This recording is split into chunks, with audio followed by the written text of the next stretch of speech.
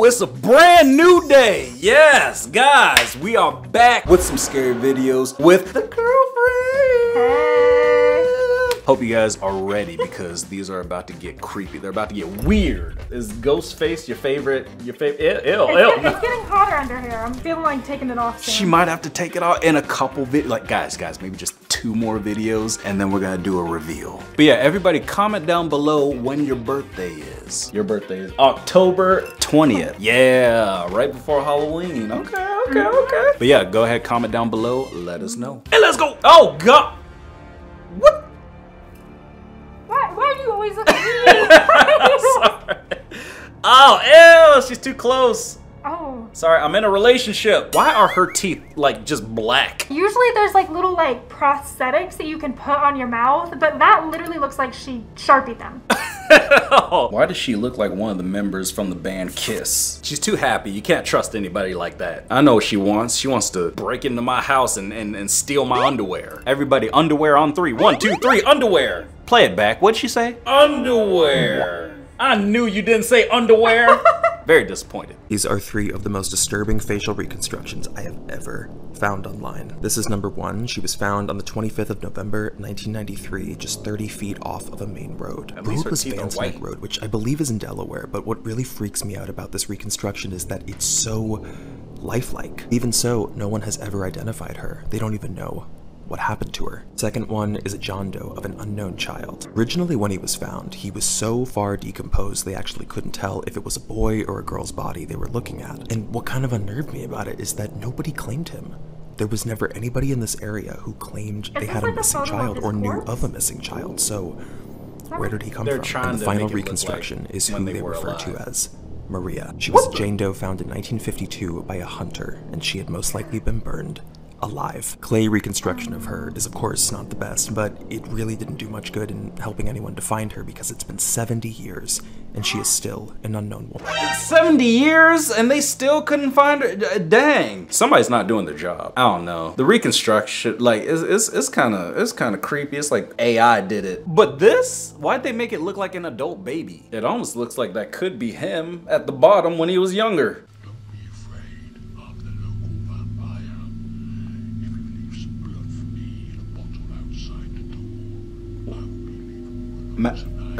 Sir?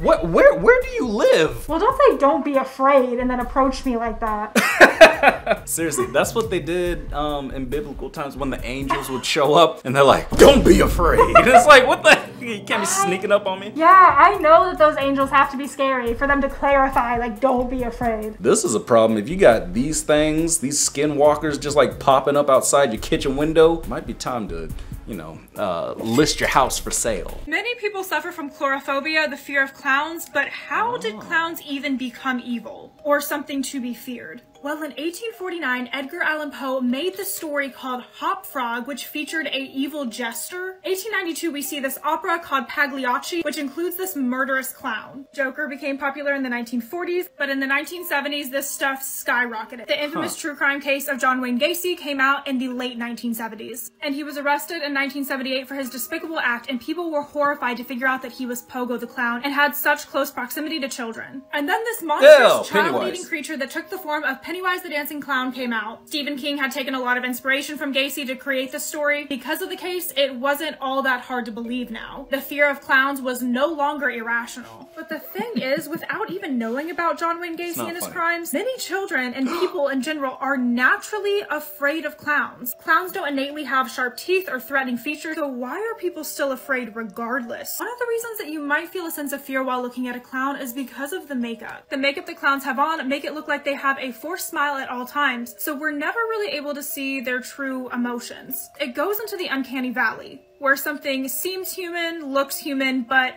is not quite human. One Harvard Medical School psychiatrist even said that the distorted face of a clown reminds us of a decomposing body. If it's even possible to take it a darker step further, if a jester didn't make a king laugh, they were often mutilated back in the Middle Ages to make it look like they were smiling all the time. The rise of the 2016 clown panic did not help this at all. But right now, I'm about to leave to go to the Jefferson Hotel to spend an entire night. This girl I don't know is making good points. I can't stand her. Yeah. What? No, You don't like anytime her? I see her on my For You page, I'm annoyed, I'm pissed off, I have a bad day. She was very happy and informative about she taught me things that I didn't know about clowns. And the makeup's pretty good. Like, she got a peppermint candy on her eye. That's pretty good. I think she's ugly.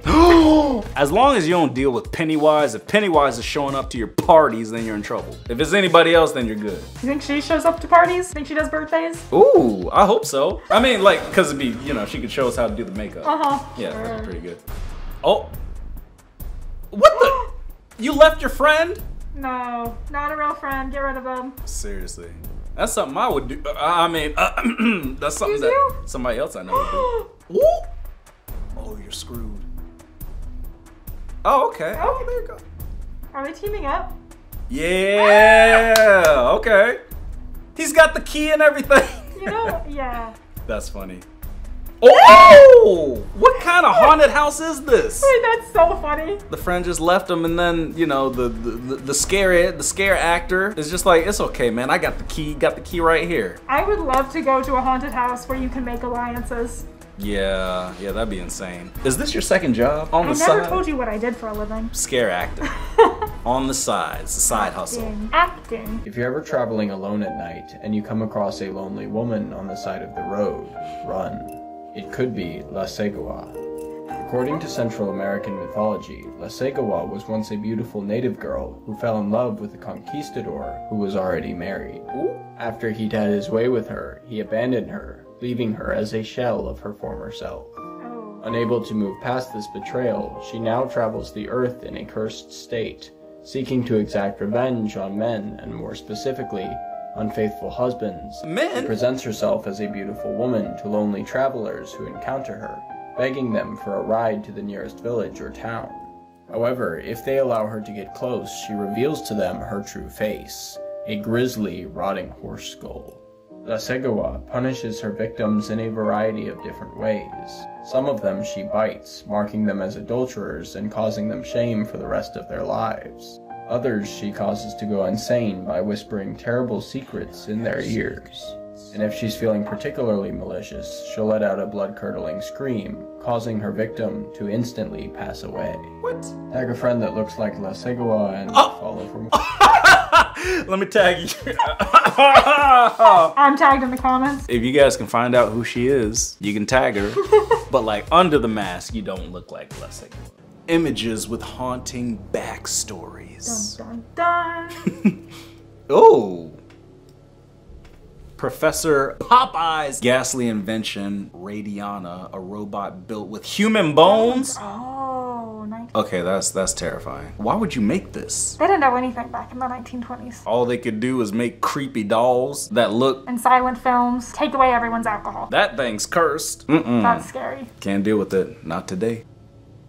The Lone Tree. Oh, I've seen this! In person? Yes! She definitely cursed. The Lone Tree atop Gallows Hill in Salem, Massachusetts, where people who were convicted as witches were executed during the Salem witch trials. So that tree is still standing? There's more trees around it. It's not singular anymore, but yes, it's still there. They should probably get rid of that tree, you know, because a lot of bad things happen on it. You should probably... Yes and no. I agree and disagree at the same time, because like a lot of bad things happen around that entire town. That's and a good point. I think they're trying to preserve the history of it. You can't go and like play on this tree. That would be, then I would say take it down. But yeah. Can't put a swing on that tree. No, yeah, no. You can go learn about it. It's educational. Okay, yeah. I'll learn about it from the safety of my own home. I'm taking him to Salem in the fall. And I'm going to Salem in the fall with the Glock, or with the glaucoma. To share with you the most haunted grave site of all time. That's the grave of a woman named Charlotte M. Sitton. Apparently back in the day, this woman lost both of her children to an epidemic. Being so distraught over her loss, she took her own life to be with her children again. She ended up hanging herself by her children's old school. That's dark. But ever since her death, her soul has been restless. It hasn't been able to find peace. So to this day, she still haunts her gravesite. It's believed that every Friday evening from 10 to 11:30 p.m. you can see Charlotte at her grave. A number of locals have actually seen her just walking back and forth back and forth by her grave. She also likes to visit her children's graves and has been seen there holding flowers and weeping over them. Are you brave enough to visit this gravesite? Let me know in the comments below. Do I look like I'm brave enough to visit these grave sites? This is why I don't go to cemeteries. Have you been there? I have not been there. Okay. I've not been there. I've like gone to cemeteries and ghost hunted at some of them. Why? Investigating? Yeah, just like curiosity. You know what they say about curiosity? Killed the It cat! revives the kitten. Revived the kitten? No, it didn't. Ma'am? Ma'am. Oh. Okay. Ah, girl! You're starting to look really good in the mask now. Like, jeez, oh my God, that smile. What is she so happy about? She's worse than the people in that movie Smile. It would be so much worse if everyone was smiling like that in that movie. Yeah, that'd be a problem. I gotta go somewhere else. But if they just follow you smiling like that, I'ma beat them with the water bottle. Okay, yeah, bah! But if you enjoyed this video, go ahead and smack that like button. And yeah, we're gonna see ya in the next one. Peace.